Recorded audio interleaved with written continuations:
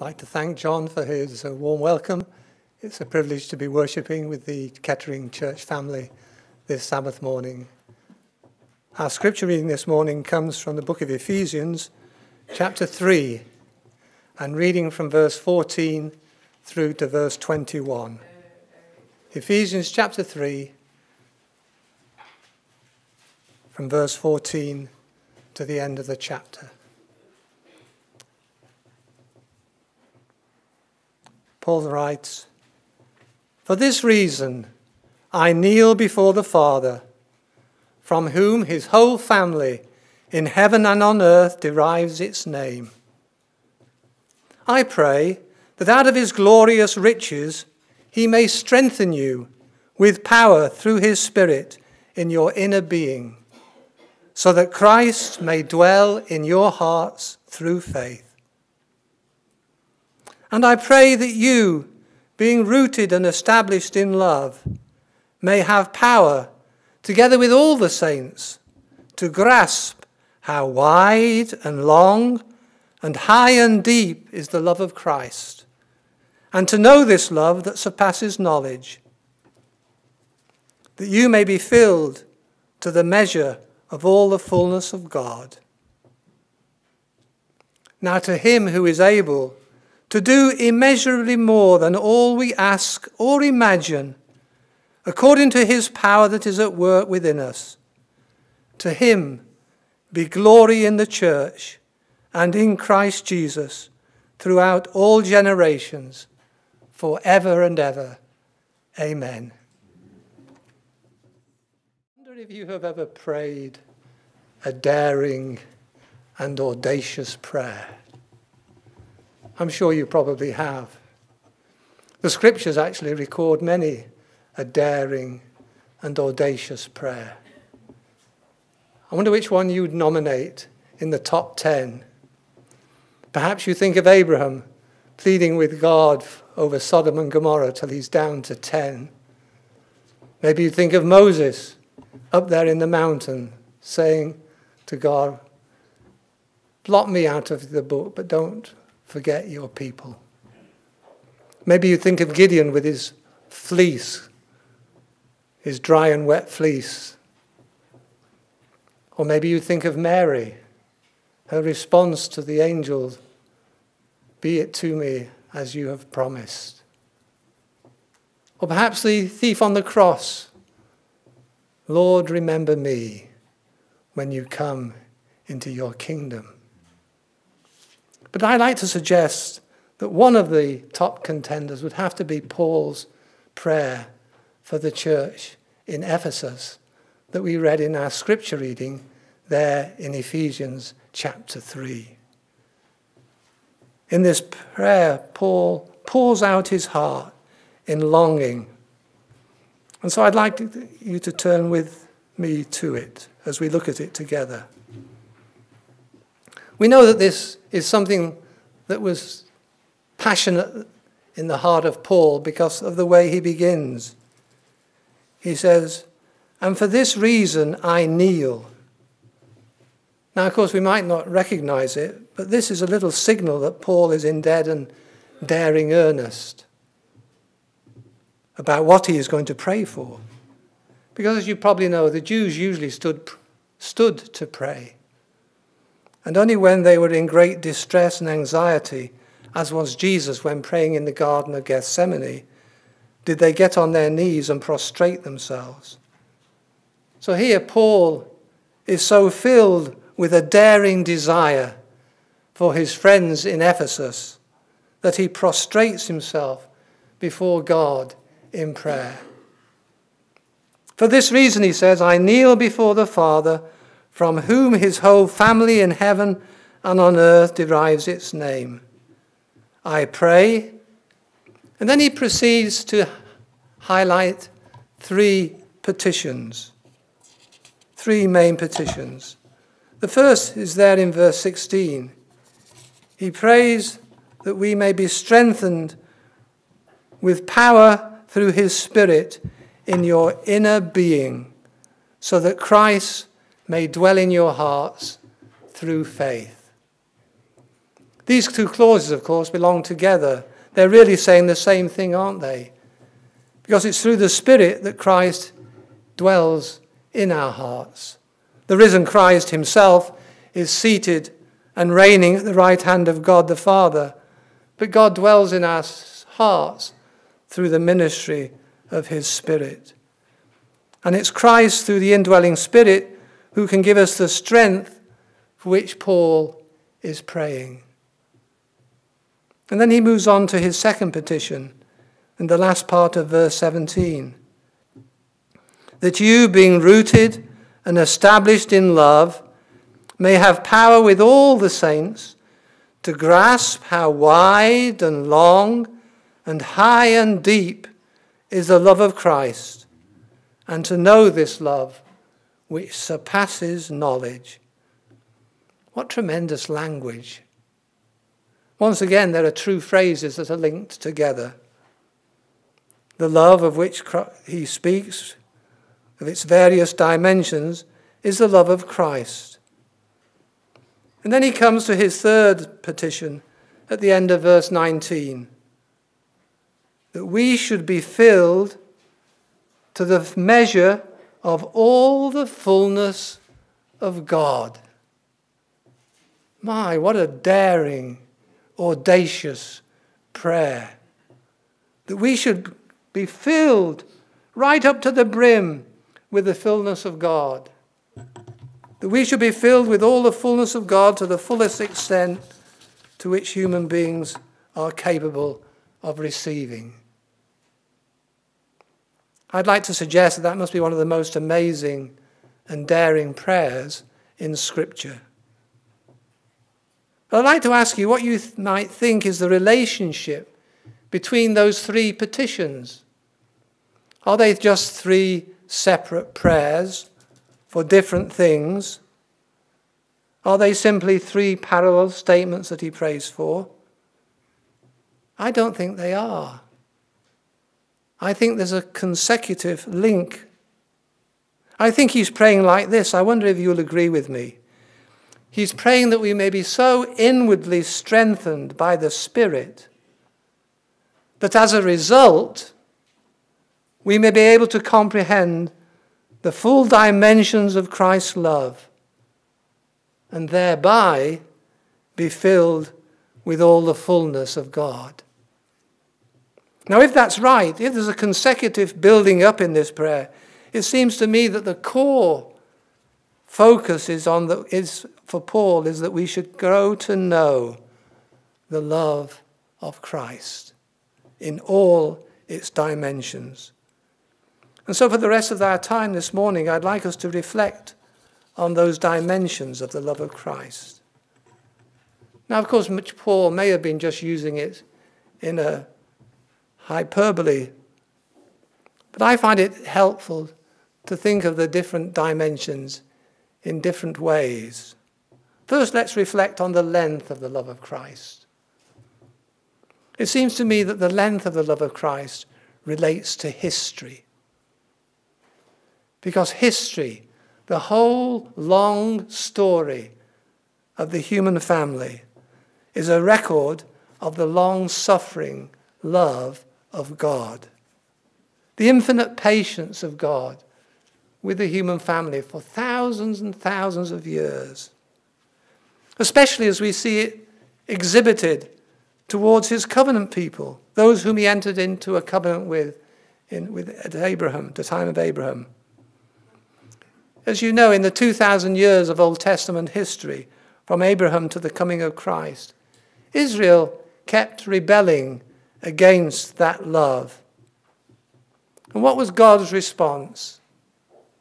God kept loving them with his great covenant love.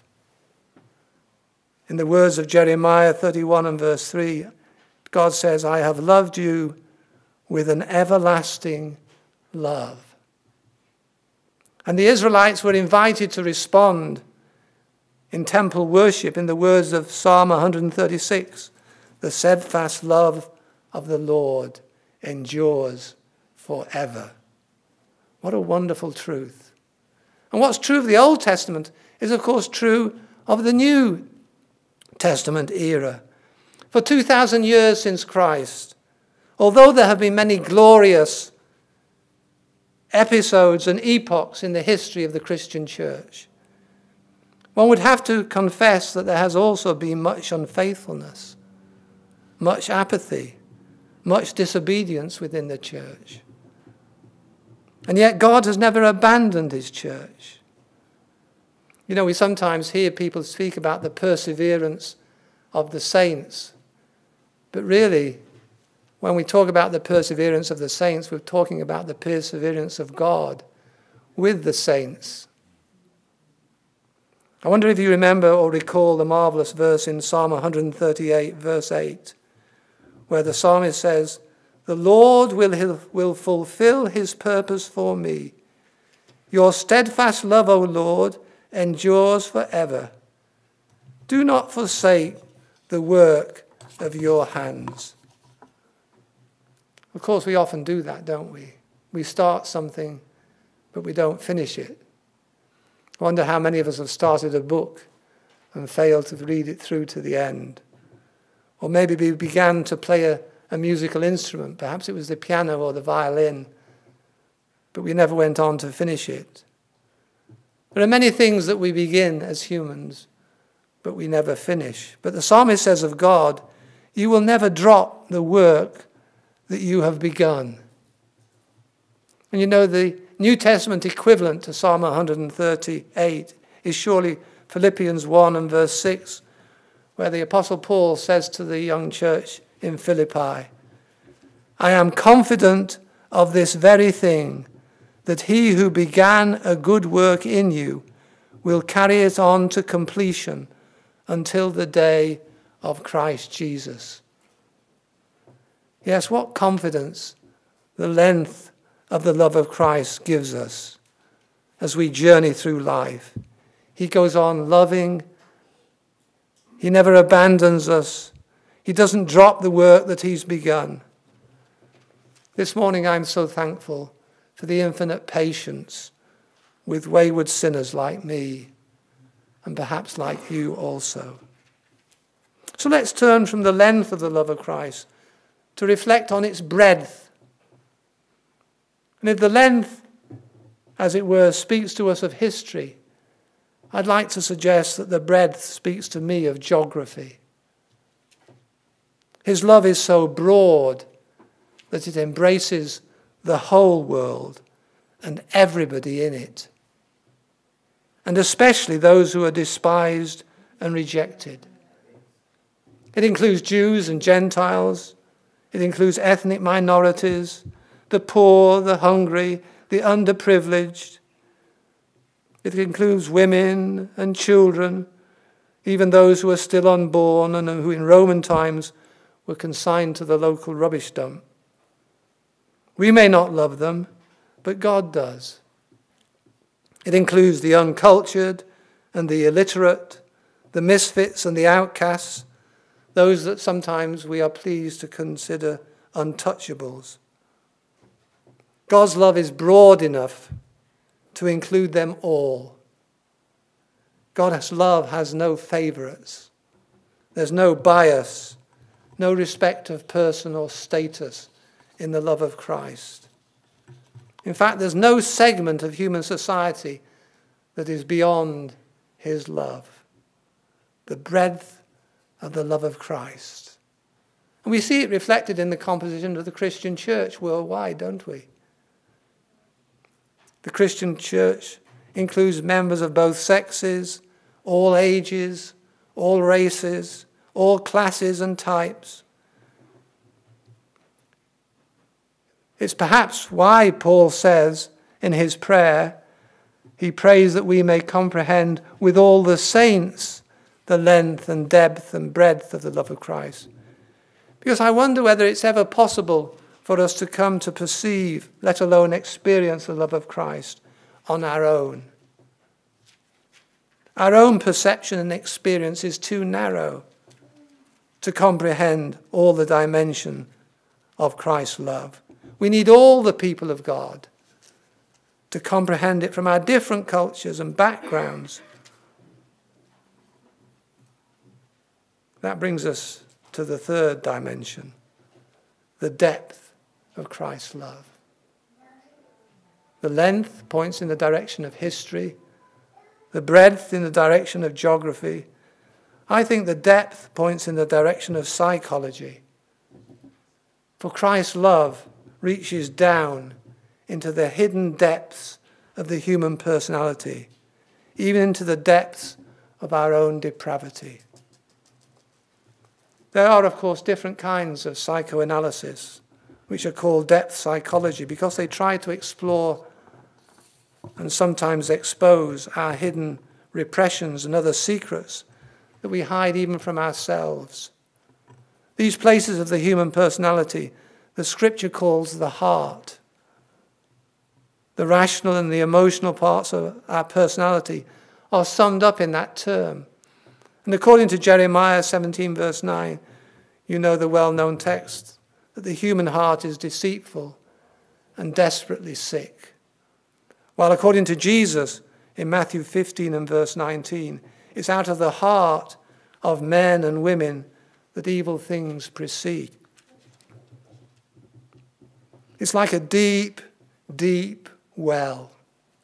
Normally, all the mud and the ooze and the filth are at the bottom of the well and mercifully out of sight and reach. But when the waters of the well are stirred by violent emotion, then the most evil-smelling filth breaks to the surface. Hatred, greed, revenge, lust. And we are amazed to discover what lies deep down in our own personality when it wells up and breaks to the surface. But God knows the depths that we sometimes try to hide from ourselves. He knows because he's the heart knower. And he knows the depths of our heart, but he loves us despite it all. So the depth of the love of Christ reaches down deep into the depth of our personality and our depravity, in order that he might redeem us from these depraved depths. Of course, superficial remedies won't do. There's only one thing that will do, and that's the radical gospel of the new heart. It is possible to receive a new heart, to be born again by the Spirit, and to start life all over again. What a wonderful dimension, the depth of Christ's love, which really can reach those parts that the others can't reach. And so we move from the length, the breadth and depth to the height of the love of Christ. The length speaks to us of history, the breadth of geography, the depth of psychology. And it seems to me that the height of God's love in Christ suggests the direction of the last things, eschatology. That is the end of human history. Let me put it this way. If Christ's love reaches down into the hidden depths of my personality, it also promises to lift me up to eventually seat me where he is, at God's right hand. And it will do that literally one day. Of course, the process begins here and now. We mustn't limit what God through his Spirit is able to do in the present. We are already beginning to subdue our passions, to transform us into the image of Christ. But one day, when Christ comes back, our fallen, twisted, tarnished, distorted human nature is going to be eradicated. And we're going to be given a new body and a new environment in the new heaven and new earth, when we will be lifted out of the depth and up to the height of Christ himself. Isn't that wonderful? Let's recapitulate these 4 dimensions. The love of Christ is long because it perseveres with us.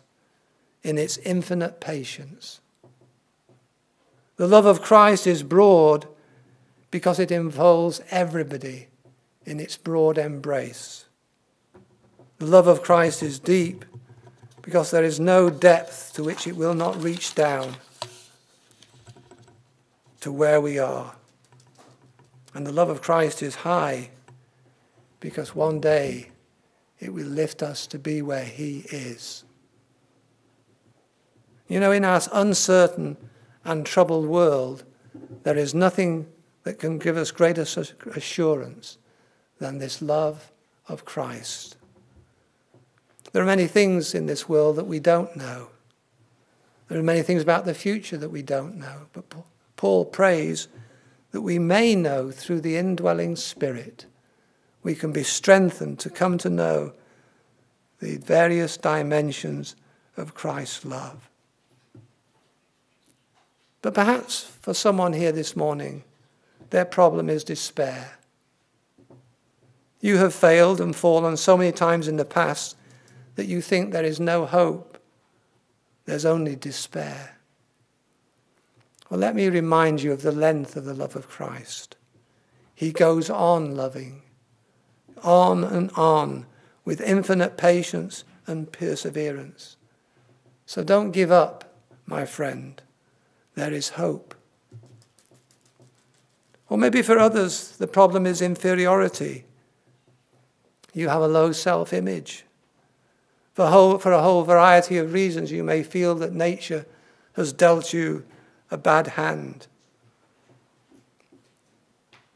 But I want to remind you of the breadth of the love of Christ. It includes you. You may find it difficult to love yourself. You may even despise yourself from time to time. But he loves you with a love that took him all the way to the cross. Oh, the breadth of the love of Christ, embracing people even like me and you. Or perhaps for some the problem is one of shame. Maybe we've done and said or thought something which is despicable, for which we despise ourselves, and for which in our better moments we are deeply ashamed. Then I want to remind you of the depth of Christ's love, which came right down into our world, our sinful world, even bearing our sins in his own body and dying our death, identifying himself with us down in the depths. He can raise us up from them. Or maybe finally for some the problem is skepticism. Someone here questions whether they can ever change. You not only think you can't be forgiven, you don't think you can ever change. Then permit me to remind you of the height of the love of Christ. From the depths, he can lift you to the heights.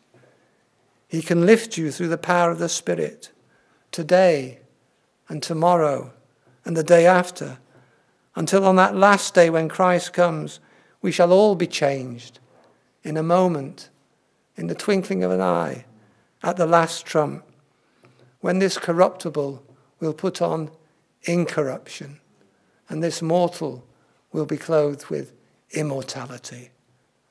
Please, I beg you, don't underestimate the length, the breadth, the depth, or the height of the love of Christ. No, we don't know what the future holds for Brexit, for Trump, for Saudi Arabia, lots of other questions. But Paul says we can know the love of Christ. We can know that it is long enough, broad enough, deep enough, and high enough for all our needs. And my prayer is that Paul's prayer for the Christians at Ephesus may be fulfilled in each of your lives this morning for his name's sake.